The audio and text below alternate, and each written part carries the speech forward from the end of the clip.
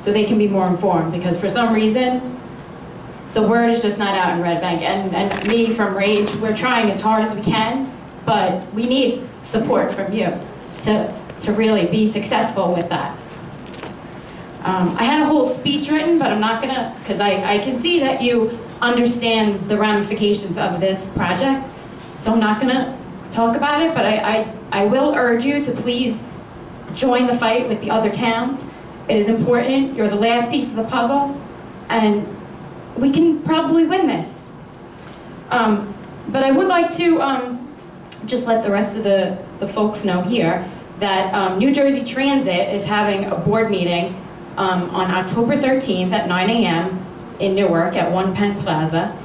And Rage, Residents Against Giant Electric, who is fighting this project, plans on getting as many people as possible to go to this board meeting and speak our minds and ask them to say no to JCP&L, because they have the power to stop this from happening without us having to hire lawyers or go to court. If they say no, this project goes away. So I'm asking all of you, if you're available on October 13th, to please get on the train early in the morning, get to Newark by 8:30, sign in, go to that meeting, express your dislike to this project and how badly it's going to affect all of our towns. And if you can't make it, or even if you can, we actually have a pre-written letter to New Jersey Transit asking them to help us.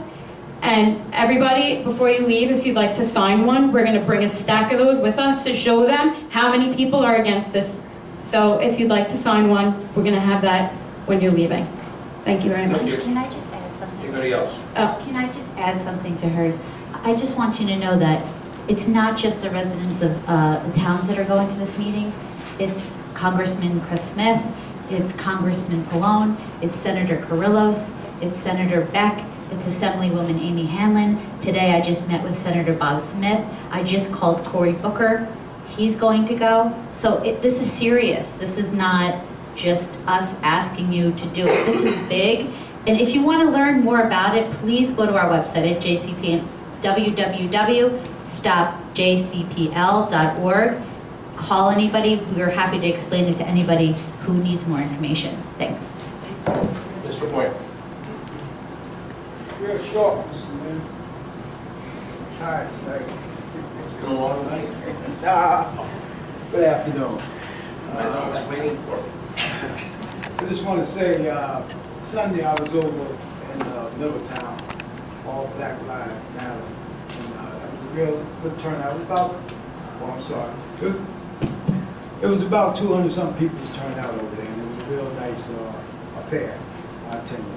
I just want to say, Mr. Zippers, we can't hear you way in the back when you're speaking sometimes.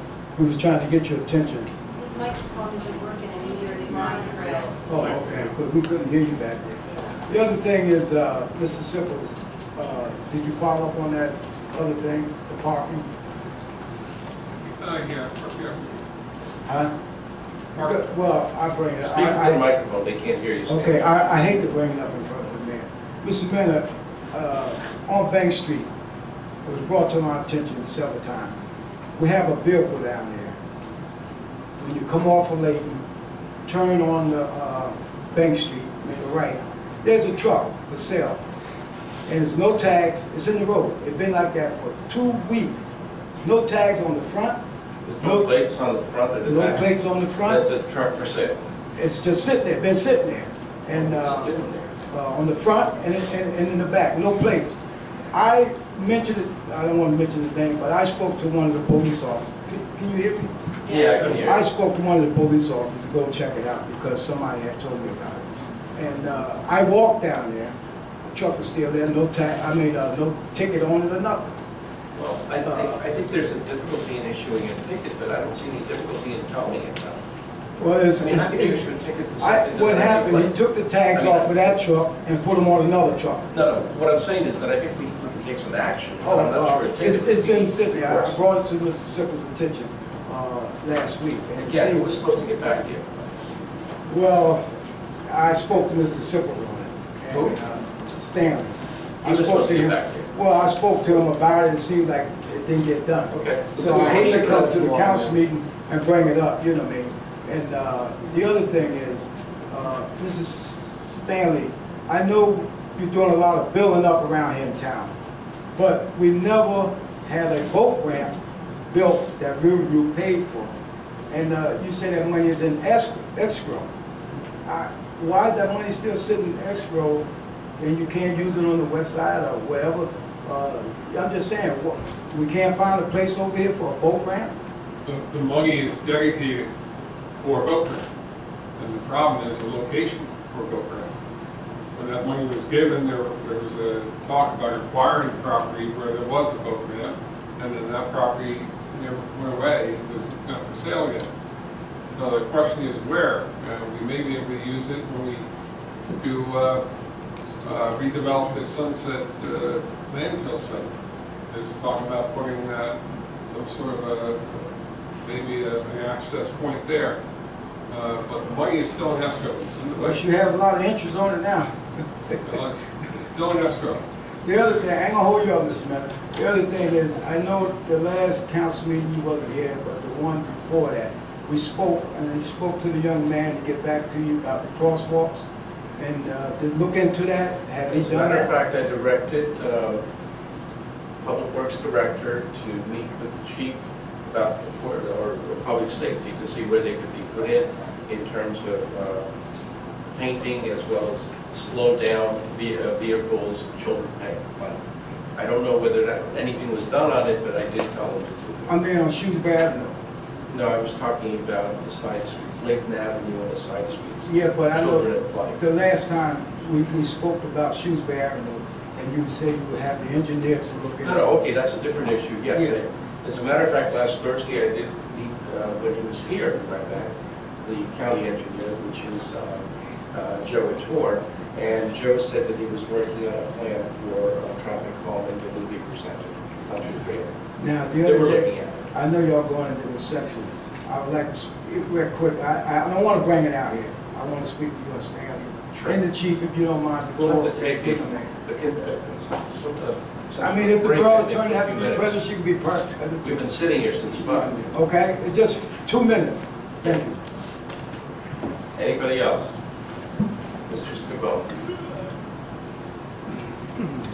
Freddie, before Jim speaks, please go look at that car tonight. We'll go and check it out tonight. We'll have an answer for you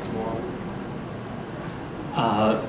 Councilman Whalen mentioned the Oyster Festival, and first of all, thank you for that. I just want to publicly thank the police department, Chief McConnell, as well as DPW and Mr. Keene for the tremendous job they did with the extra security that we felt we had to put in place for the event following, the unfortunate incidences the week before in New Jersey and New York. They were top-notch and totally professional, and we really appreciate the support and the extra help that you gave us, so thank you very much. Thank you, Mr. Scavone. Thanks, Jim.